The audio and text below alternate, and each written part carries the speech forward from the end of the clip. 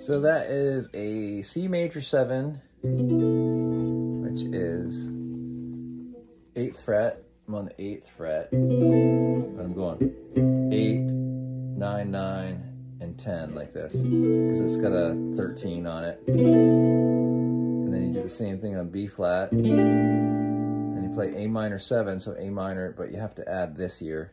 And then you do an F minor 9,